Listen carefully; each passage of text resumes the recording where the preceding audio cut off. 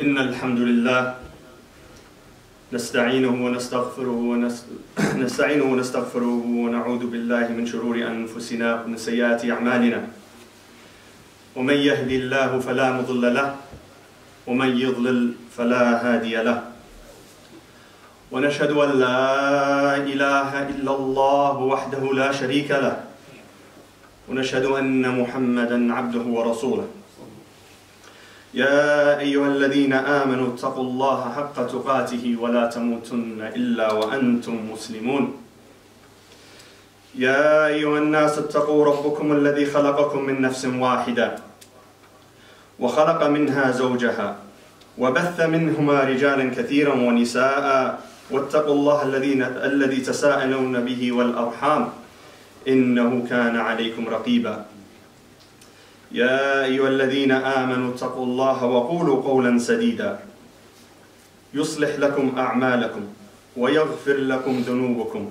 ومن يطع الله ورسوله فقد فاز فوزا عظيما أما بعد إن خير الحديث كتاب الله وخير الهدي هدي محمد صلى الله عليه وسلم وشر الأمور محدثاتها وكل محدثة بدعة وكل بدعة ضلالة وكل ضلالة في النار ثم أما بعد قل إنما حرم ربي الفواحش ما ظهر منها وما بطن والإثم والبغي بغير الحق وأن تشركوا بالله ما لم ينزل به سلطانا وأن تقولوا على الله ما لا تعلمون. Say, my Lord has forbidden immoralities, what is apparent of them and what is concealed, and He has forbidden sin and oppression without right, and that you associate partners to Allah, which He has sent down no authority, and He has forbidden that you say about Allah that which you have no knowledge of. My brothers and sisters, we are living in a time and in a place where, alhamdulillah, many people now are seeking knowledge, asking questions about the religion. But the thing that regretfully is happening is they don't know the sources, where to ask, where to go. And in particular the youth now are asking so many questions. So therefore we need to be reminded of this importance of seeking the correct knowledge and asking the correct people. Just because you are asked a question does not mean that you need to answer. Somebody else will answer it. Don't feel obliged that you need to answer this question. Somebody may see us, they may see me or may see yourself in a position where you might have knowledge. And this can be a very dangerous situation. They may approach you and ask you a question which you have no knowledge of, but you feel under pressure and obliged that you must answer. And Allah says, قُلْ إِنَّمَا حَرَّمَ رَبِّي. And at the end of the ayah Allah says, أَن تَقُولُوا عَلَى اللَّهِ مَا لَا تَعْلَمُونَ. That you may say about Allah that which you have no knowledge of. So we need to be careful. We need to understand that the scholars, in fact the Sahaba, when they were asked a question, they are not ashamed to say, I do not know. They were not ashamed to say, I don't know. Because if you don't answer, the person will just go and ask somebody else. Eventually he will get his answer. So don't worry about the person. Worry about what you say first. Don't feel under pressure to respond to them. Not only were the Sahaba in a position to say, I do not know. Someone greater than the Sahaba, Rasulullah sallallahu alayhi wasallam, was asked of 3 matters, of which he answered 2 and he left the third. He was asked of the people of the cave. He was asked of Dhul Qarnayn, and he was asked about the ruh. Did he answer immediately? No. He kept silent until the wahy came down, until Allah revealed to him in Surah Al-Kahf, where Allah responded to the people of the cave and responded to Dhul Qarnayn. And then in another surah, Allah responds to the ruh. And what does He say about the ruh? Min amru Rabbi. It's from the knowledge of Allah, from my Lord. So even here, Rasulullah ﷺ didn't feel obliged that he has to answer. So why do we put ourselves in this position where we must answer?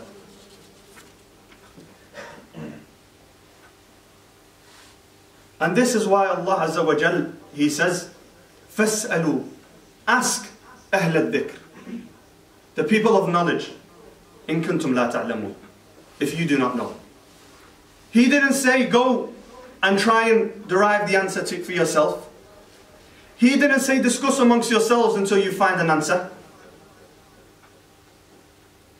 Allah returned it to the people of knowledge, and therefore we must return it to the people of knowledge. Not to ask one another.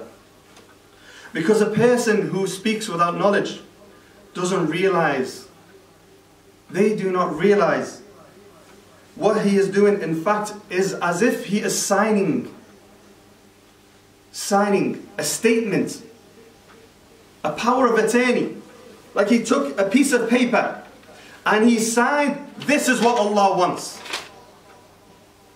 كبرت كلمة تخرج من أفواههم. As if they say, this is what Allah wants. And this is the dangers of speaking without any knowledge. Because on Yawm al-Qiyamah, when we are brought forth, when Allah says to you, why did you say this? What is your hujjah? What is your response? What is your evidence? Is it going to be the Quran and the Sunnah? Ya Rasul, Ya Rabbi, Ya Rabbi, I learned this from you and your Rasul. Or will it be, Ya Rabbi, I tried to figure it out myself?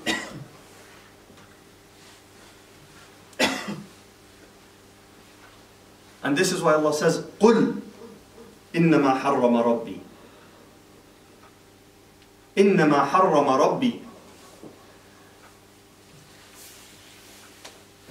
And the scholars, in fact, about this ayah, the scholars mention that this ayah is revealed bil-tartib, in order of what is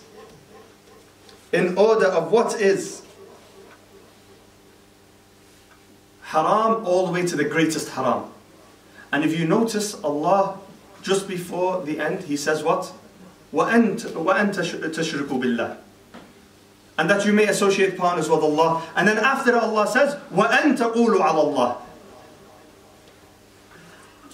So, saying something without any knowledge about Allah is in fact more sinful than shirk itself.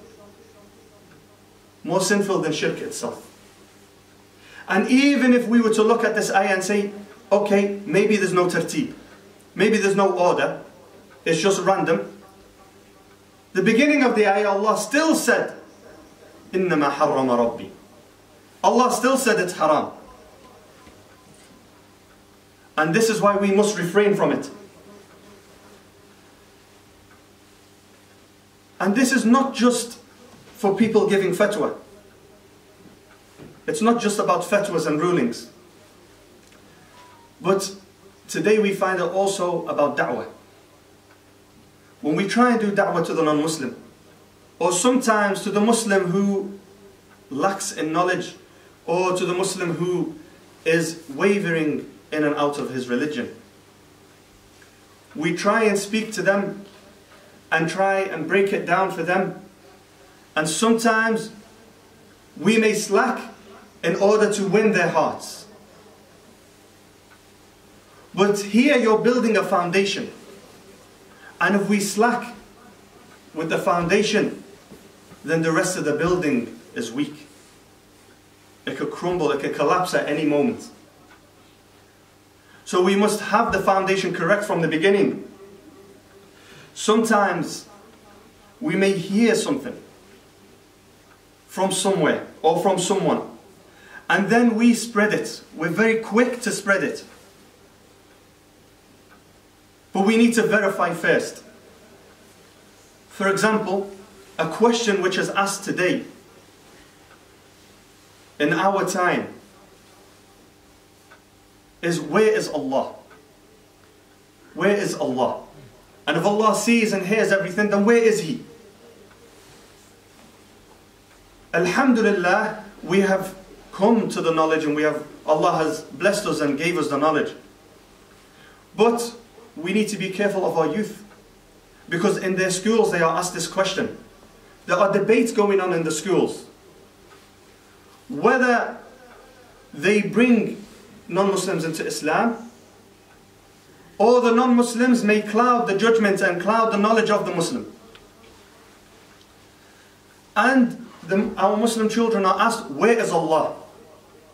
Do you know what the response of our children is? Allah is everywhere. Allah is everywhere. Allah knows and sees everything. Is this a correct answer? They have mixed good and bad together. Allah knows and sees everything. But is Allah everywhere? Is Allah, if Allah is everywhere, then He will be in places which is not befitting for me to even mention in this masjid. And Allah tells us, عَلَى الْعَرْشِ اسْتَوَى. Upon the throne He ascended. Upon the throne He ascended. But Allah's knowledge, Allah's sight, Allah's hearing sees everything. Even the depths of the oceans, even the droplets of rain that falls, Allah knows when it will fall and when it will reach the ground and which spot it will land on. Even the leaf from the tree, which is blown as it falls, Allah knows exactly where it will land, just before it, way before it lands.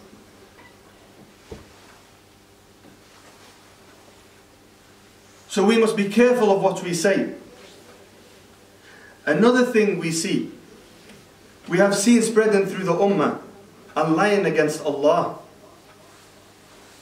is through messages, through WhatsApp or IMO or any other messaging services, where someone might send a message and say, if you say this 50 times and you do this 100 times and you do this and you do this, then this will happen. من أين لك هذا? From what authority do you have to say this? Where is the knowledge? Where is the dalil in which you have spoken? Who told you this? Come with your evidence or remain silent. Wallahi, it is better for you to remain silent. And not just that, at the end of the message sometimes they sign it by saying, if you do not give this, if you do not send this to 20 of your contact list or 100 on your contact list, then tomorrow you will see bad things come your way. Who told you this? This is corruption spreading in the ummah. They have spoken against Allah with no knowledge. And Allah has said, the Rasul ﷺ in the hadith has said, whosoever speaks of Allah or of the Quran with no knowledge, meaning from himself, فَلْيَتَبَوَّأ, then let him be prepared for his place in the hellfire. Is that not enough to scare you? To scare me? That whoever speaks with no knowledge, he is guaranteed the hellfire. نسأل الله السلام. And Allah Azza wa Jal, He says, ولا تقف ما ليس لك به علم إن السمع والبصر والفؤاد كل أولئك كان عنه مسؤولا. And do not follow that of which you have no knowledge. Indeed, إن السمع, indeed your hearing, البصر, your sight, الفؤاد, your heart, all of these will be questioned. That which you look at, that which you hear, that which enters your heart, that which you speak, everything will be questioned. So why do we put ourselves in a position to speak without any knowledge, when Allah will bring us forth and ask us about this? Everything we do and say will be questioned. So we must be aware of what we say and only speak with knowledge and with certainty. And the issue is once you say something, it is then spread like wildfire. And what you intended for one person has now reached 1,000. And it is still spreading. And they will say what? They say, I have this fatwa, so and so said it. So and so said it.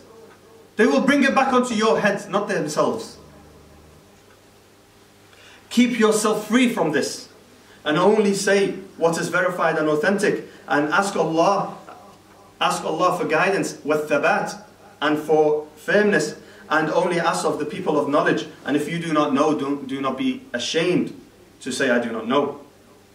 Why is it that if a person was to ask you about a medical question, the first response is ask a doctor.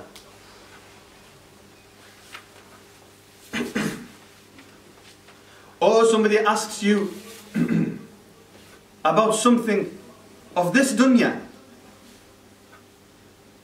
of life, and we say ask the expert in this field. Yet, when it comes to the religion, subhanallah, everybody's a mufti. When it comes to the religion, everybody can give a fatwa, mashallah. Now they have Sheikh Google. Anybody just goes on Google and says, here's the answer.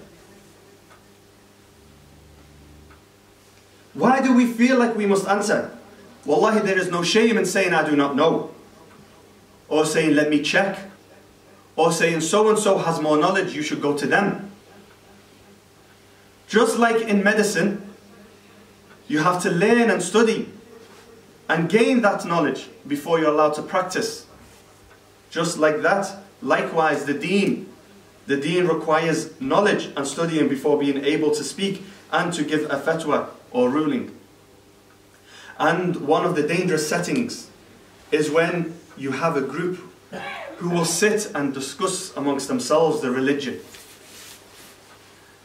A group of people who are not students of knowledge, who are not ulama, the general public, sitting as a group and begin discussing the religion amongst themselves. And each one throws his own opinion, or something he heard on YouTube or research on Google, or heard somebody else say, and here he throws it into the mix. And everybody in that setting comes out corrupted, because all the knowledge is then mixed together and you don't know which is correct and which is not. And whereas today is when that setting in fact is haram from the beginning. A group who gather, sit and smoke shisha, or smoke weed, take drugs, or gamble, or even a mix of all these, and then they want to throw a fatwa from one to another. Then they want to speak about Allah and say what is halal and what is haram.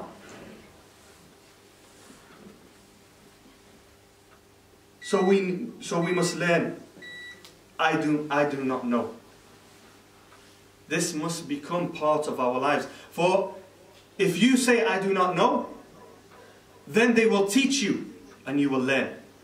But if you say I know, then they will continue to ask you until you don't know. So we must learn, I do not know.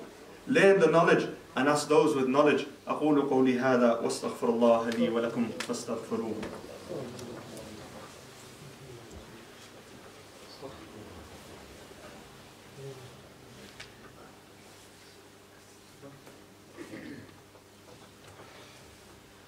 My dear brothers and sisters, we are in the last week of Ramadan, and it is not befitting for me to come down from this position I am in now until I remind myself and everybody here, inshallah, that perhaps Laylatul Qadr is upon us, any one of these days. So let us be of those who worship Allah the way He intended, and not the way how we understand. Let us be of those who only speak with knowledge or refer to someone with knowledge. And let us not be hasty and say something which we may be questioned. Because إن السمع والبصر والفؤاد كل أولئك كان عنه مسؤولا. يا عباد الله صلوا على النبي كما أمركم الله. فأبدأ بنفسه ثم أثنى بملائكته فقال إن الله وملائكته يصلون على النبي يا أيها الذين آمنوا صلوا عليه وسلموا تسليما. اللهم صل على محمد في الأولين وصل على محمد في الآخرين وصل على محمد في كل وقت وحين وصل على محمد في الملأ الأعلى إلى يوم الدين. اللهم فقهنا في الدين اللهم فقهنا في الدين اللهم فقهنا في الدين. اللهم علمنا القرآن الكريم واجعلنا من عبادك المخلصين إنك ولي ذلك وعلى كل شيء قدير. اللهم احفظ الإسلام والمسلمين وكل بلد الأرض في كل بلد وأرض يا أرحم الراحمين. وصلى الله وسلم وبارك والحمد لله رب العالمين. وأقيم الصلاة.